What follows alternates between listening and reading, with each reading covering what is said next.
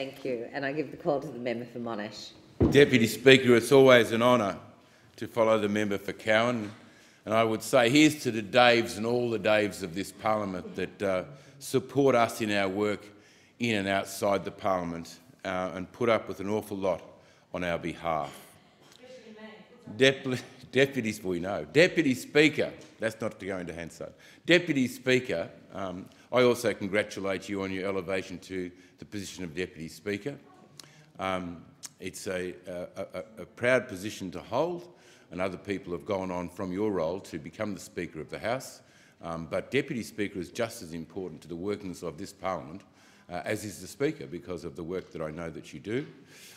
And having said that, can I say, as a Member of Parliament that has lost 4 election campaigns, 2 as a candidate and 2 as a Member of Parliament, and been a once or twice, I bleed for those people on both sides of the House, both sides of the election campaign that was just passed, that lost their seats. This is the cruel reality of politics, that expectations are dashed, careers are thrown in a heap, and it's often very hard for people to pick up the pieces.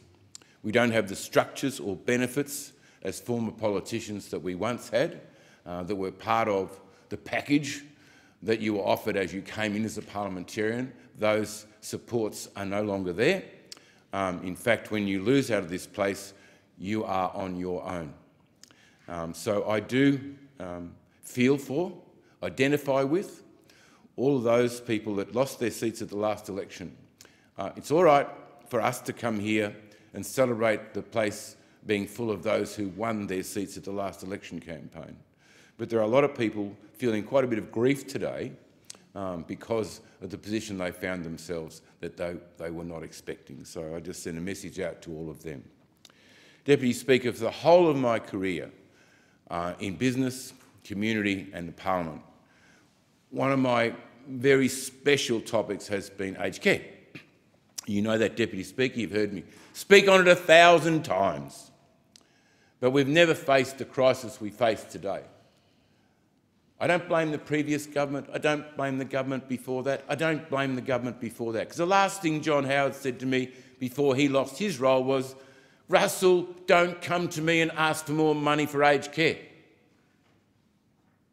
2007. Don't ask, because the exponential rise in the costs was dramatic. We're facing that today. I will speak on it further into the future, but that we are in dramatic times, we're in unprecedented times, and governments of all persuasions are going to have to address this issue before it gets out of control.